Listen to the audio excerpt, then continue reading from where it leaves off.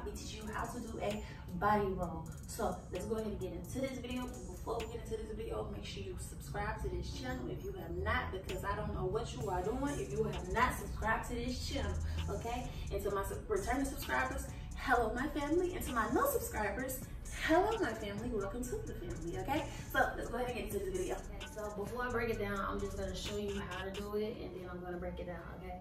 So you're gonna start 1, 2, 3, 4, 5, 6, 7, 8. All right, so as you can see, it's real simple.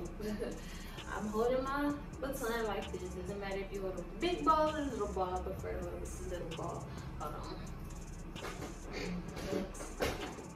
I prefer to hold it with the big ball, So the way it's gonna go, you're gonna twirl it in front of you, over your head, grab it, take it around your neck and grab it with your left hand. You're gonna bring out that right arm, make sure that L is straight. Take your baton over your head. Now you're holding it like this now.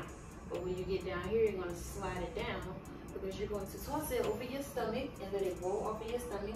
You're gonna take your right hand, cross it around your back like that, because you're gonna catch it from over here. You're gonna tilt back just a little bit, and you're going to roll it across your stomach and catch just like that. And that is how you do a body roll. Another trick that you can do is catch it between your legs.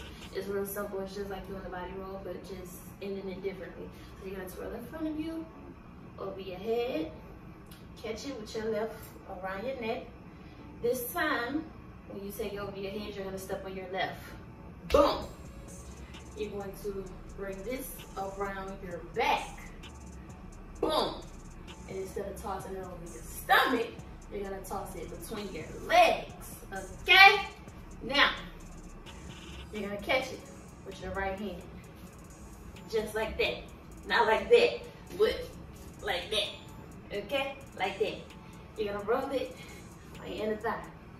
Now, just a disclaimer, I might catch this and I might not.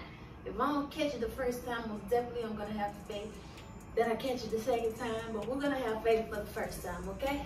So, I'm gonna do it tempo because I can't really do it slow. So 1, 2, 3, 4, step 5, 6, 7, 8. 8. All right, let me do it one more time for y'all. 1, 2, 3, 4, step left, 6, 7, 8. And that is how you do an under the leg body roll.